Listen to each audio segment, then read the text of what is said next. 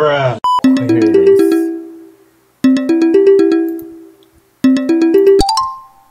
Hello, can you hear me? Yes. I can hear you clearly. Can you hear me? Yes. So this will be only for 15 minutes or so, so it's not too long. I think a lot of people I meet on this platform are very new. So let me start out by giving a little bit of overview.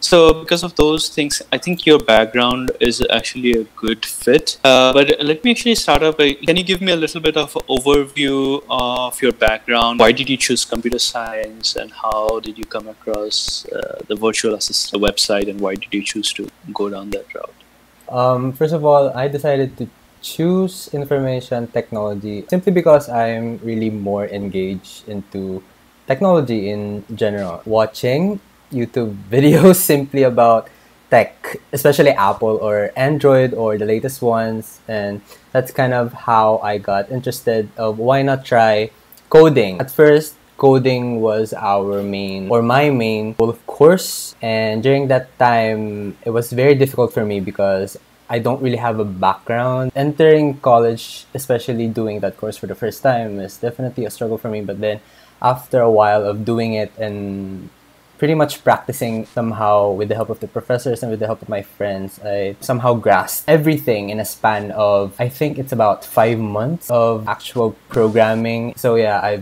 I chose my main specialization of web and mobile development because I realized that with enough knowledge that I have currently now in terms of technology, I think I do have the potential of doing great as long as I keep on doing it and be persistent about it. That's actually a good explanation of why you went into computer science, but why do you want to be a VA? How will it help you in future going forward? I think since most visual assistants right now are really focused on doing work with the use of their computers, right? And I think with enough knowledge, just the fact that I know how a computer works somehow give me the advantage of doing well in this type of work, with also internet and with enough knowledge of filtering out information online, having a background in that, and having not really the specialty, but at least having the most efficient way of doing or getting information online is, I think, should be the main reason of how my knowledge of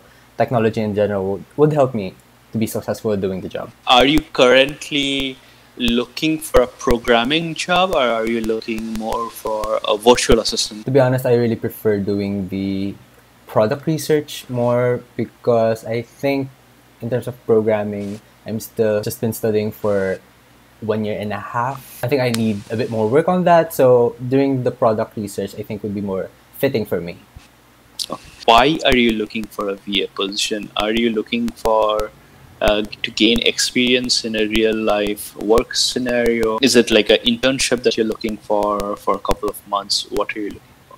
Yeah, I'm actually really looking simply forward for experience, since I've never really got the chance to experience on a very in an actual office setting. Gain experience as well, and I think it would also be a great opportunity for me to really enhance my communication skills as well, because right now I really do prefer working alone. I'm not really familiar with group. Well, I do work in some group projects on school, but sometimes I really just prefer working alone and just finish, or just to get everything done, and also to simply pass the time with in this pandemic, because I can't really just stay still here. So I even got the opportunity to be interviewed by you. So thank you very much. So yeah.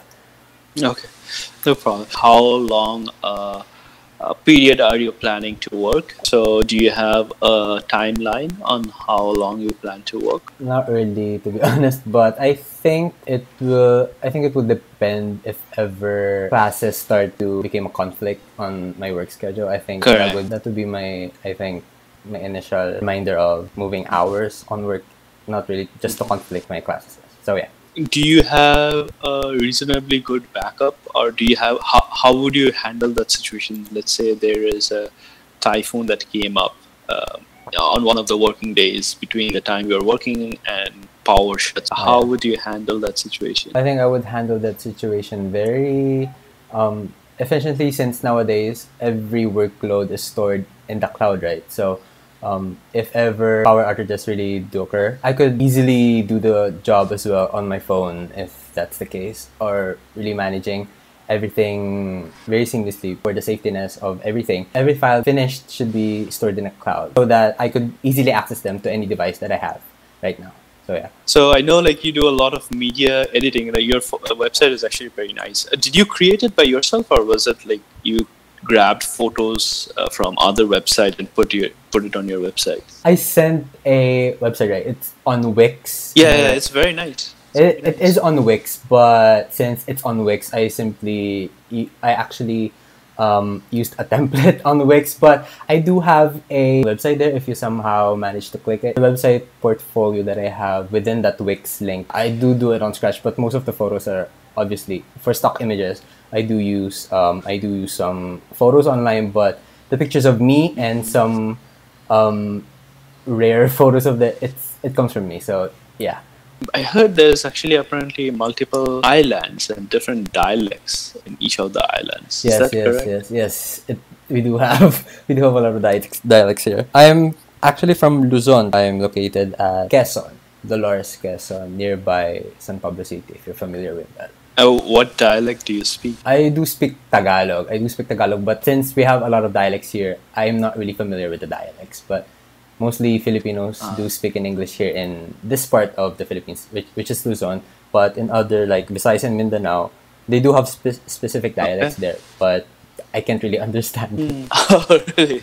That's Yes. very interesting. A lot of people down there in Visayas and Mindanao do understand Tagalog, but they can't really speak it, if you know what I mean. They don't really Oh, have wow. a Filipino. I think they do have a Filipino subject, or mostly Filipinos there, but they do speak a different language in general in everyday life. So for us, it's kind of a disadvantage also because we don't also study their language in contrast. Right.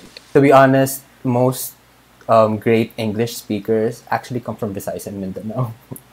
I did not know that. I know like people from Philippines speak English much better than a lot of other countries, but you guys actually speak English as their first language. I think that's kind of the main reason why a lot of other Filipinos that are living in Visayas and Mindanao do speak English. Well, it's because they don't use Filipino at all. Like, they use their mother tongue language, which is the dialect that's present in their location. So, yeah. So in terms of the compensation, so I primarily use Western Union. Are you familiar, or do you guys have a Western Union location nearby? Here, we don't really have a Western Union branch, but I could easily find us an outlet somewhere. Yeah, I'm familiar. Yeah, I just wanted to check. That was the last question. Okay, yeah, that's actually all I wanted to talk to you about. So I think I will make a decision probably in 1 or 2 days. I will keep your resume. You actually have a very good resume, particularly because you have a background in programming as well. If it does not work out this time, I think I'll definitely reach out to you once we have some more programming. That's it for today.